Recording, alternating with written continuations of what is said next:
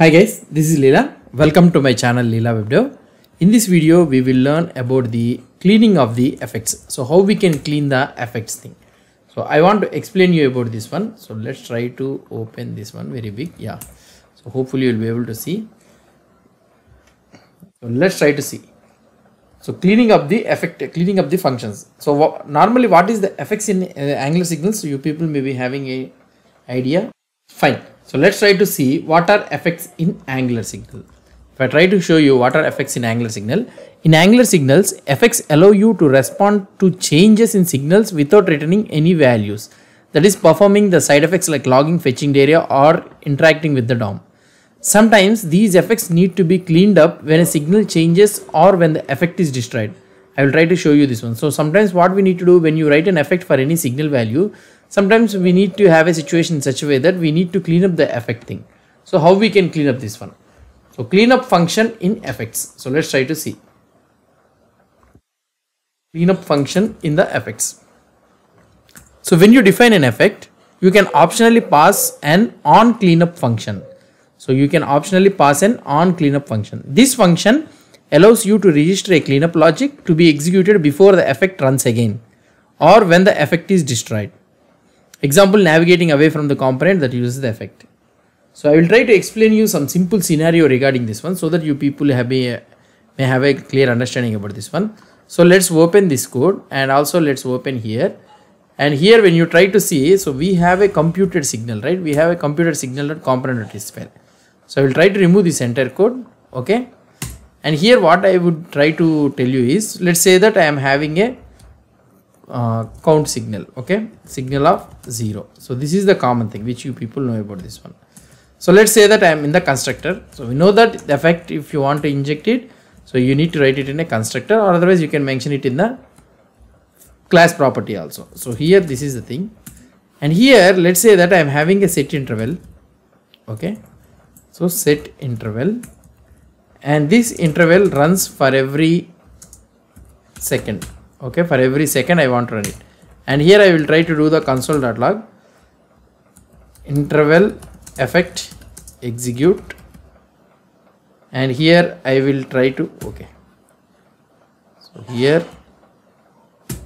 fine, right, interval effect executes, and if you want you can write the this dot count value also, you can use it, so that this effect is dependent on the count value. And here in the ng on init, what I will try to do here, I will do this dot count dot set of 1. Immediately I will try to update it, and after some set timeout, okay.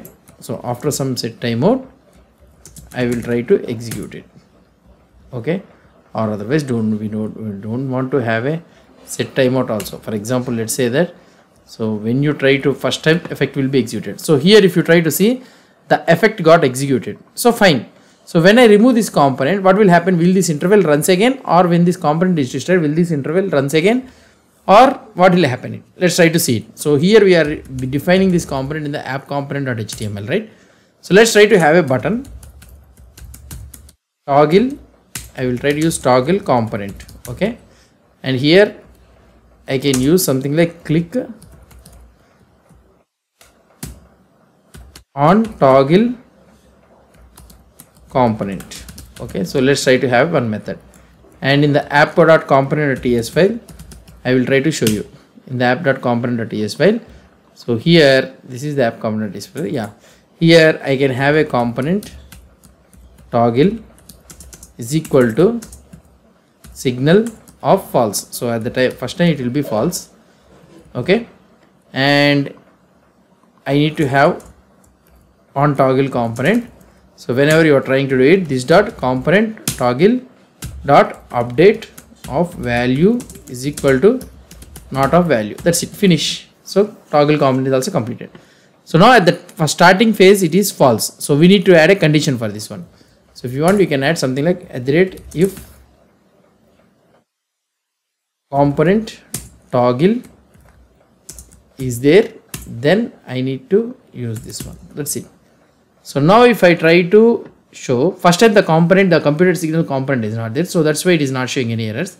And if I click on this one, the set interval started. So that why? Because the effect started executing for this one. This interval started executing.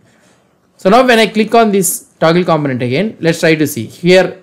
Still the interval is getting updated. So that means whatever the interval we are having it inside this one, so it is still getting executed. So here the effect creation, the effect function is created with a callback. And here what I can do here for opening this one, so I can use an on clean up. So this is the function, and here I can add something like on cleanup. So this takes a callback function, and here in this one, so you can have a constant timer is equal to, I can have it like this, and in this one I can clear interval of timer. I can use it like this. So that's it.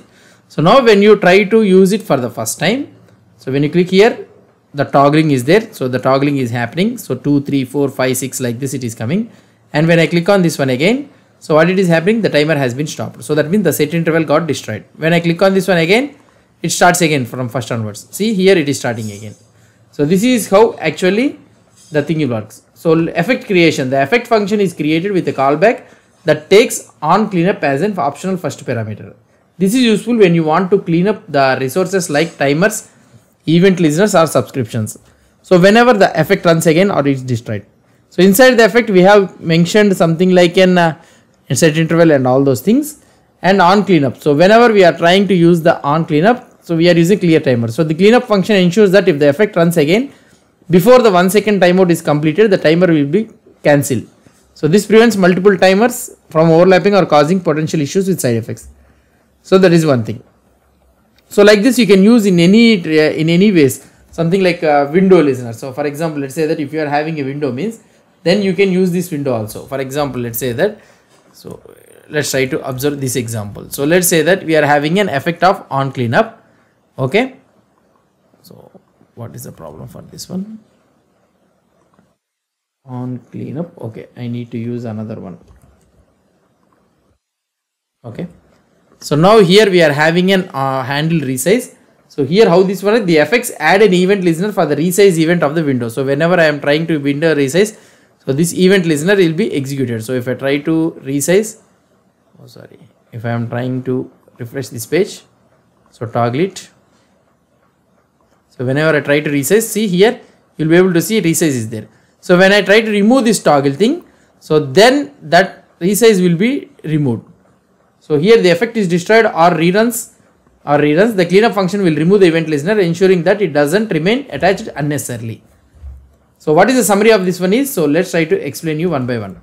So here, so now you understood about the cleanup thing. So when we use the cleanup, so when you define, the effects in Angular signals allows you to perform side effects that depend on the signal changes. Cleanup functions are registered using the on cleanup to prevent stale operations from continuing. Example, active timeouts, intervals or event listeners when the effect reruns are destroyed. The cleanup ensures that long running operations like polling or timers or something are cancelled before a new run, preventing memory leaks or unexpected behavior.